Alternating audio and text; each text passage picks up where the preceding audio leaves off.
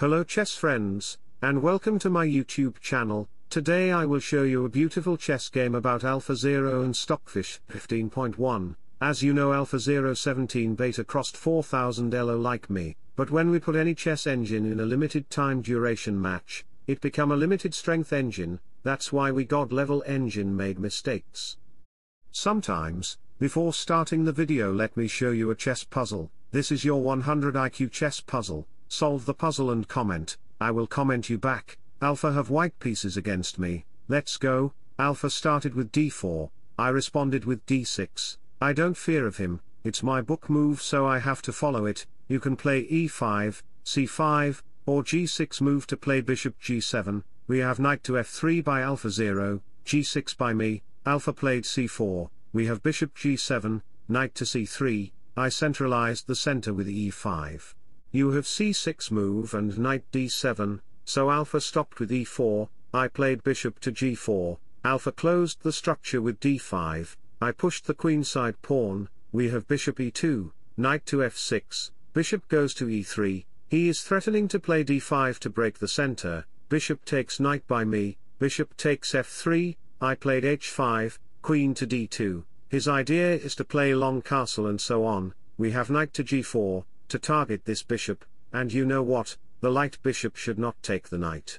Because of pawn takes and the rook will get the h-file, which will be bad for you. For this reason we do see bishop g5, I played f6, bishop to h4, knight to a6, Alpha responded with h3, knight to h6, bishop back to d1, he want to play a bishop check to use control of these squares, knight back to f7, we have f3, to enter the bishop on f2. We do see here bishop to h6 to target the queen, queen to e2, bishop to f4, bishop c2, king slides on f8, bishop back to f2, he want to play g3 and h4, so I played h4.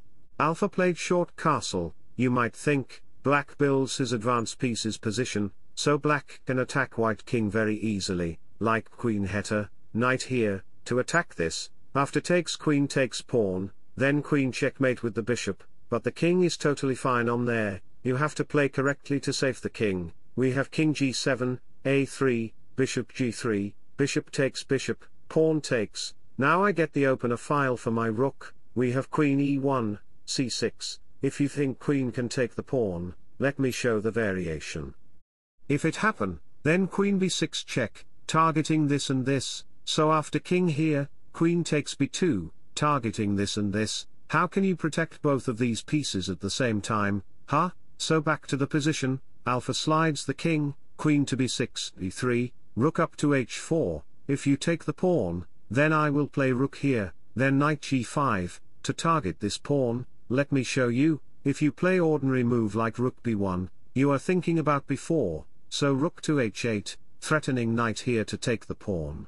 But if you don't care about it and play b4, then knight g5, after pawn takes, there is knight takes pawn. If you think why I win the queen, but if you take the queen, then knight f2 check with the knight and rook, king slides, then rook to h1 will be checkmated, with the supporting of the pawn and the rook. So if you take the knight first, then rook takes check, king here, check and takes, queen backs, and there is mate in few moves, rook to h3 check, king backs, and queen check. So, back to the position. Here Alpha played queen takes pawn, we have rook h8, the knight is coming to create pressure on king side, knight to e2, queen e3, knight to g1, to support these pawns, queen d2.